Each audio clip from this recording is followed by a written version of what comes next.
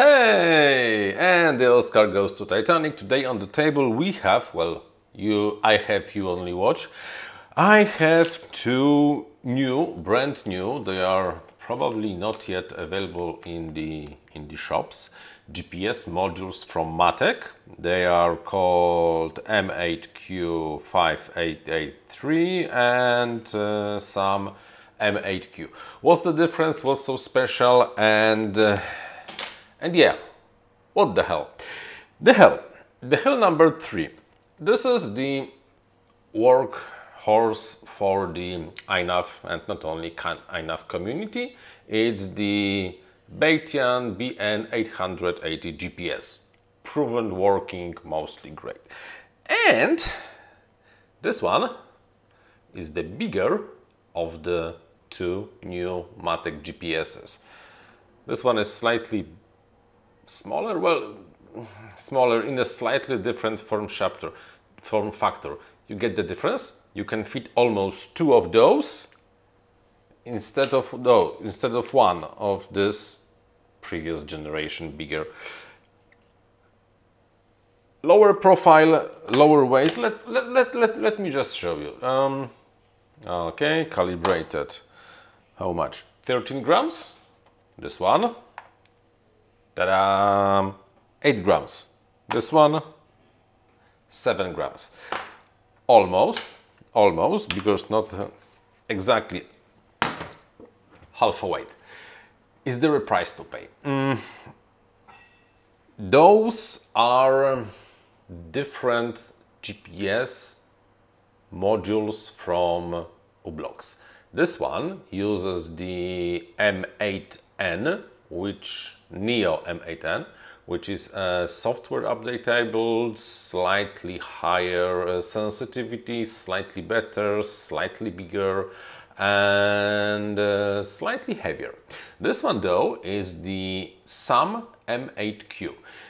The main difference for the regular user is that if you really want to, on this one you can update the firmware to something newer, but honestly, how often do you do it? I did this exactly 0 times. On those smaller ones, you cannot update the firmware. You just plug them and they work. They are almost identical in terms of the protocol possibilities and stuff like that. And they are, let's be honest, slightly better in our hobby, because instead of putting something like this, something that big on an aeroplane, on a quad, you can just put this one or this one. What's the difference between two of those? This one, which is called just SAM-M8Q, has no magnetometer and has the flat bottom surface. It's very good option for aeroplanes, because with INAV on an aeroplane you do not need a magnetometer. It's just not required. You can fly, should fly without it. So if there is no need for a magnetometer, you can just go with this one. You need only one serial port.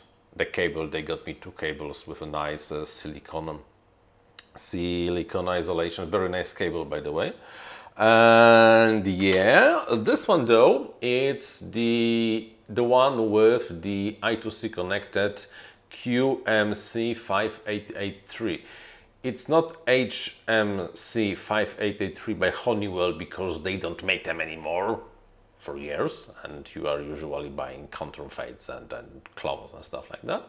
But this is, let's say, legit, almost identical to HMC. QMC5883 works just fine. Instead of one connector, on this one you have 2 connectors, and this is not 4 pins but 6 pins, because there is 2 pins for I2C. So we get +5 volt ground, TX, RX, SDA, SCL. And here there's a second connector, because you have 2 cables, and if you want to connect the different I2C device, you can just make a pass-through from this.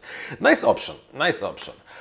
I just received them only a few days ago, so as you can see, I had no time to put them on any of my flying contraptions. I only tested them on the bench. connected them to the U center, took some measurements, and I have a feeling that still the BN-880 is slightly more sensitive, because usually I was able to catch slightly more satellites, but still I'm living in the middle of a very big city, in the middle of a Berlin. There's a building over there, I'm inside, there's a tree, so you cannot really see the sky.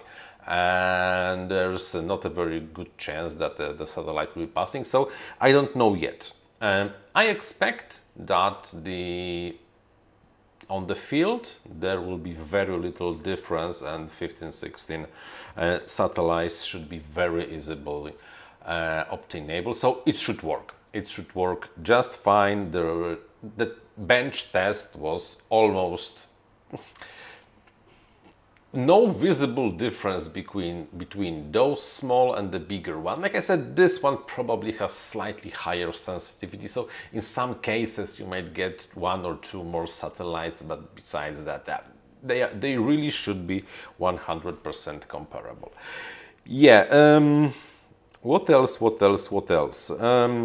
GPS, the Russian, how it's called, the Russian system is the GLONASS, Galileo should be working, Beidou from Japan, or no, from China, QMZ, all the major navigation systems should be there.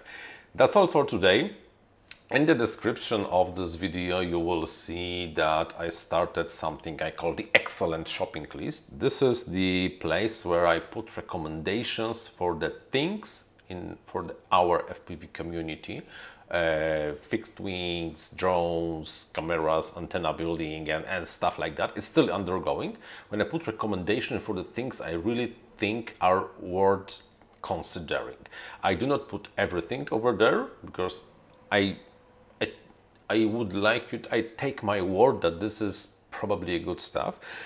This one is already on the list because it's proven. I have like 6, 7, maybe even up to, no, 8, maybe not, 6 at least, those units of Beitian BN-880, and they are working just great. Those smaller ones from Matek, not there yet. Not there yet. If they will be proven that they are really cool and worth the effort, they will definitely land them.